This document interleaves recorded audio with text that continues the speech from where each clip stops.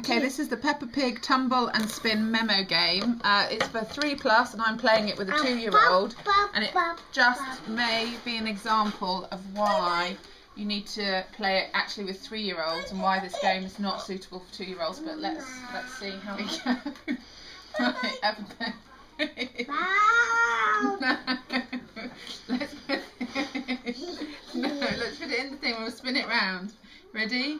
Don't touch anything. Oh no, it's not working. Right. What have you done to it? How come you've stopped it working? Oh, you've turned it off. Right, let's start again. Listen to what she says. One. Okay, we can take one card. You can take one card.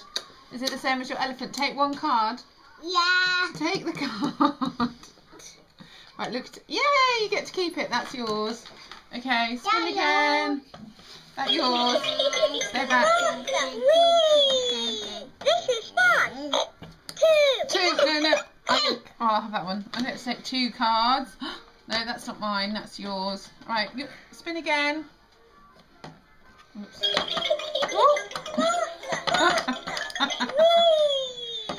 is fun. Pigs on speed. One. Take one. Take one. One. Take one. Turn it over.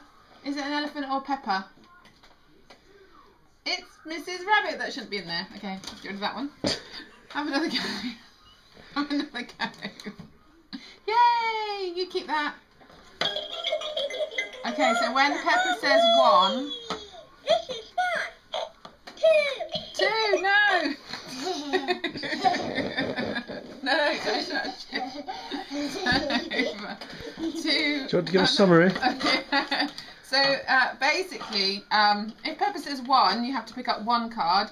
If Peppa says 2, you have to pick up 2 cards. And if Peppa says close your eyes, then you have to give one back and look while give it back while you put it back. And the winner is the person who collects all of their cards correctly.